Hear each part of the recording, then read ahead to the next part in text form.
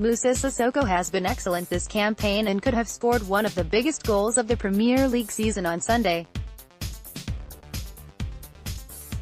The Frenchman was sent through on goal by Son Heung-min as Tottenham had a 2-on-1 situation with Virgil van Dijk sandwiched between.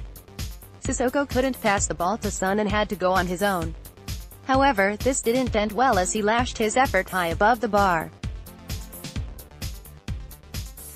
This was the chance to kill off the game as Liverpool were at 6s and 7s. We were in the ascendancy and it was our misfortune that the chance came to Sissoko, who hasn't scored this season. Liverpool came right back and with fortune on their side scored the winner, an own goal from Toby Alderweireld. This was our 4th loss in 5 Premier League games, but Sissoko had the right message to share. "We will fight till the end." Raised fist, dark skin tone. Currently, 1 point separates 4 teams, but that could change should Arsenal win their fixture against Newcastle on Monday. Tottenham have some tough games coming up, such as the trip to Manchester City in the league and the quarter-final affair against the same opponents in the Champions League. A win would have been great for our confidence, but picking on Sissoko isn't expected given his season so far. The Frenchman has been our most improved player this time around, and many Tottenham fans came out in support of the 29-year-old. Unlucky, Moussa. Don't be too hard on yourself, you've been great this season. Focus on Wednesday now. Noz Ahmed, Adnaz Ahmed, April 1, 2019. Chin up, Moussa. Bad end to a good match yesterday, but we can change the course on Wednesday in the new stadium. Keep on fighting. Oncoming fist, medium light skin tone. Spurs Finland, at Spurs Finland, April 1, 2019. You have been the only consistent performer this season apart from Kane. Don't be too hard on yourself.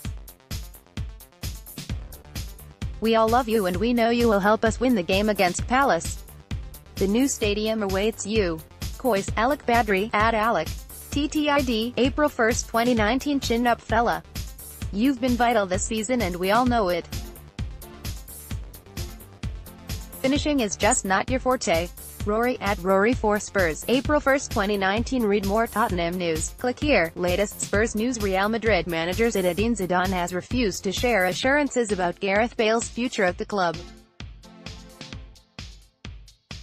Frenchman left the side at the start of the season but sensationally returned a couple of weeks ago. Madrid had gone through 2 managers during that time, and Zidane was brought back to steady the ship. Bale hasn't always had a great time in Madrid and has been linked with a return to the Premier League. Sun.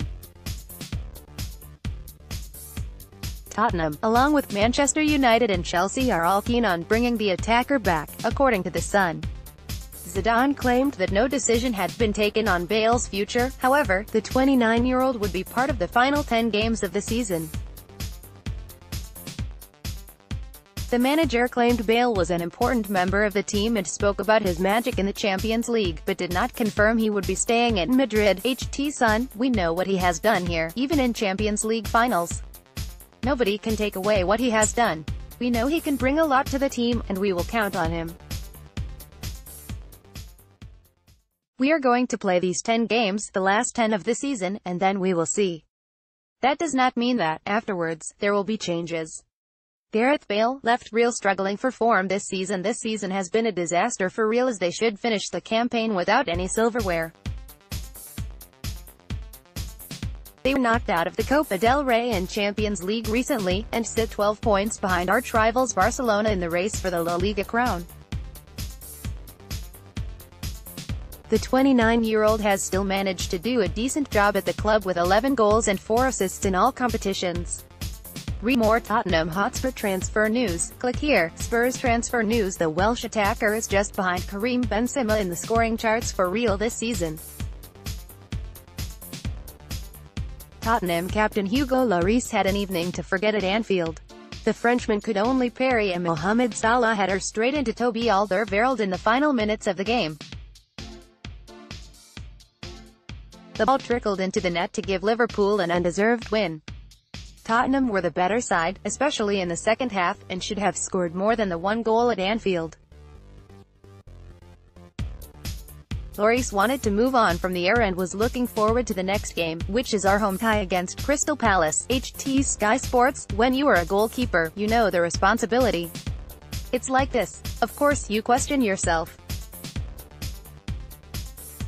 The good thing is that you know there is another game in 3 days, so you need to switch off about today and prepare the next game.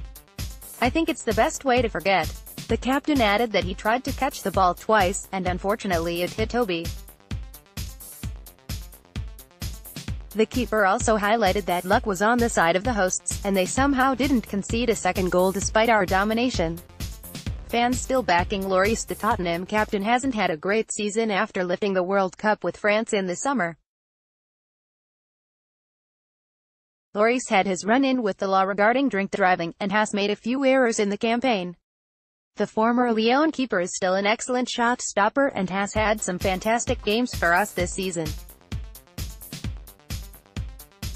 Although he was at fault for the second goal we conceded, some fans didn't pin all the blame on the captain and claimed he was a quality keeper. Made up for them with quality performances, making match-defining saves in key moments. Lloris does this for Spurs too. He's one of the best shot stoppers we have in the BPL. Criticism definitely harsh. Shame to undervalue him as he's great keeper. Win as a team, lose as a team. Daniel Levy, at @Loveit32, April 1, 2019. Not feeling the Lloris hate. As usual, scapegoats are looked for. Had either Eriksen, Ali or Sissoko scored their chance, fickle fans would have had nothing to moan about. It's a team game. FFS. Let's support them all. Radical, I know. Be bitterly disappointed but don't be a twat. Colin Wright, at Colin Wright 1959, March 31, 2019. To be honest, I'm not convinced it was half as easy a catch as people are suggesting. Was going away from and Salah wasn't too far away. Maybe he could have caught it, but it's not like he fumbled it. Seems like he and Toby were both quite unlucky to me. Could be wrong though. Jim Smith, at Jim Smith Tennis, March 31, 2019. Will Spurs supporters stop blaming Lloris? Easy to blame him. Saved us against Dortmund. Some fantastic saves.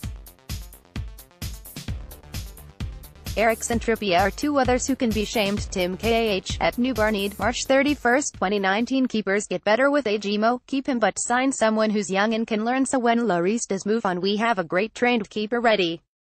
Kezi, at Honk My Honda, March 31, 2019. Read more Tottenham news. Click here. Latest Spurs news. Former Chelsea and Argentine midfielder Juan Sebastian Veron believes Tottenham can attract the best players thanks to their state-of-the-art new stadium.